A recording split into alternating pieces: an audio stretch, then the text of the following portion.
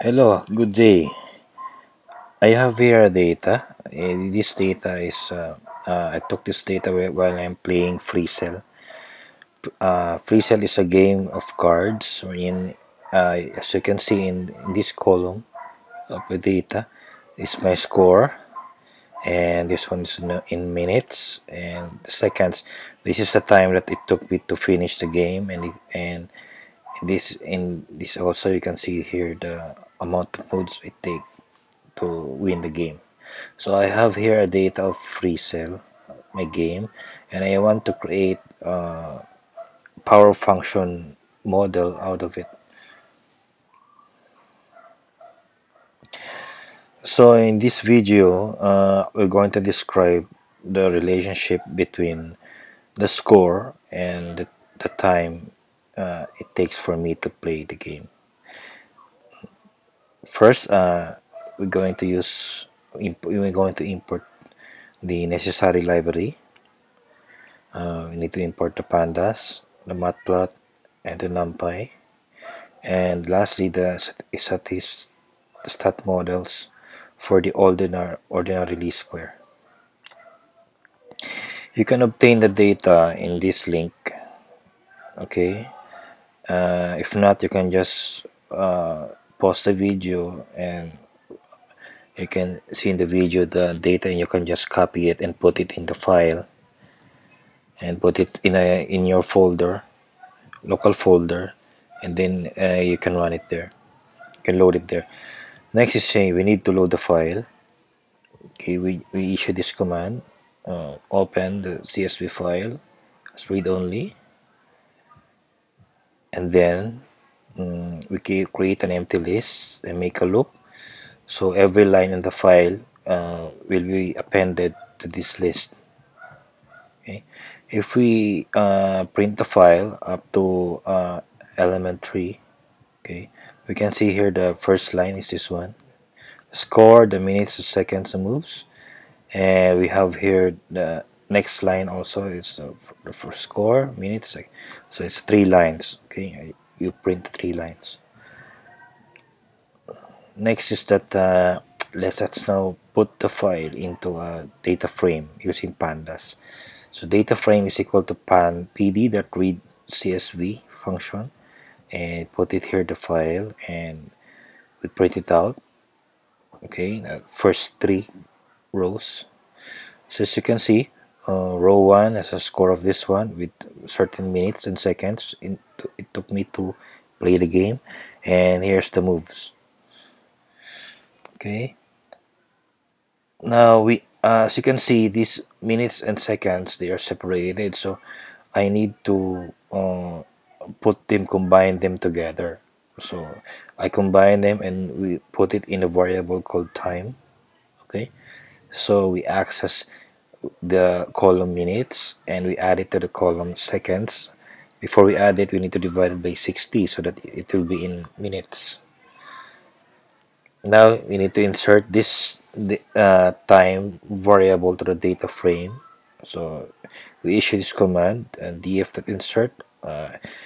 Location is the from 0 to the left to the, up to the right. So 1 means that it will be located near the score variable. So the name of the column is time and the value is time, this one. Okay, so here's it now. So the location is at 1, so this is the first location, score. Second location is this one, second. So we insert it at that location. Okay, so we have score, time, minutes, seconds, moves. Now we need to arrange, actually this is not the score, but we need to arrange the time from smallest to largest so that we can plot it out. Okay, so we issue the command that's df.sort values by time, and ascending is true.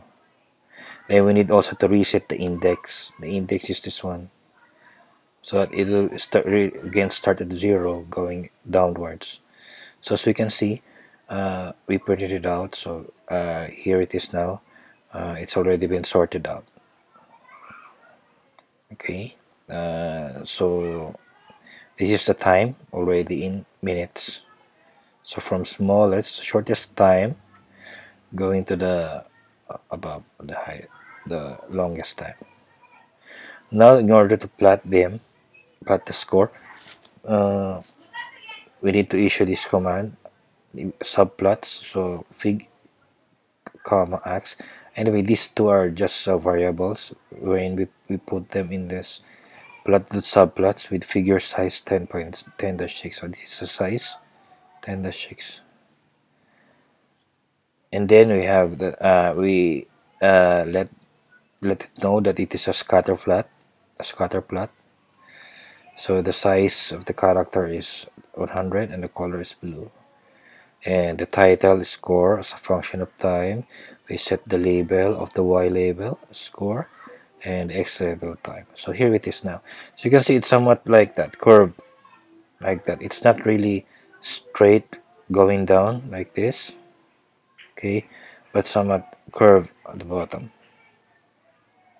Okay, now we can model that function. So first, in order to straighten this curve, we need to take the logarithm of the y here, score, and the logarithm of time here. So as you can see, log score, we get it the function from numpy np.log, okay, and log score of the score variable and the log of the time variable. So same procedures, here it is. They make a scatter plot, okay, and we have it here now. Now as you can see, it's almost straight going down like a spear, straight going down. Now let us review about the power function. The power function is like this. F of x is equal to a times x raised to the b. That is a power function.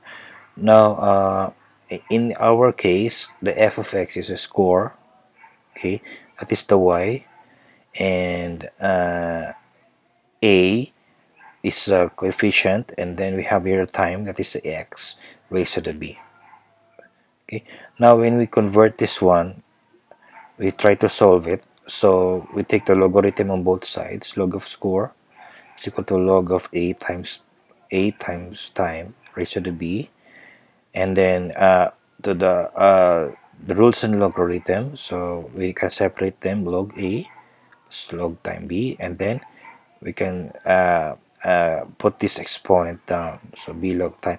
So this one, okay, this log score log a plus b times log time, this is already a linear form of the power function, okay. Now this is a linear form. We can now use the ordinary least square.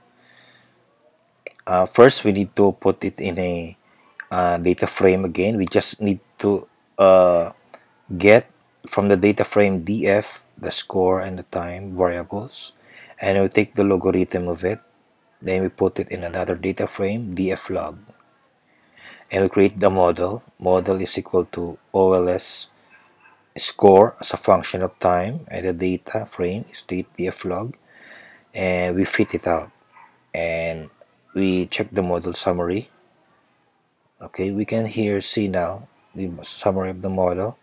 So the r squared is just 0.806, and we have the coefficients here, the intercept and the time. So technically the coefficients are statistically significant because the probability is significant. It's less than 0.05 or 0.001.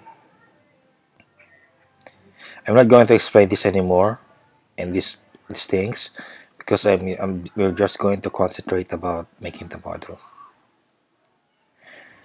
Now we already know the intercept here and the time, okay. We need to plug it into our function.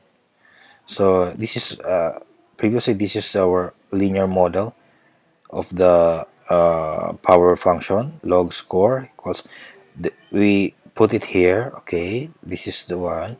As you can see here in the power function, if you go up,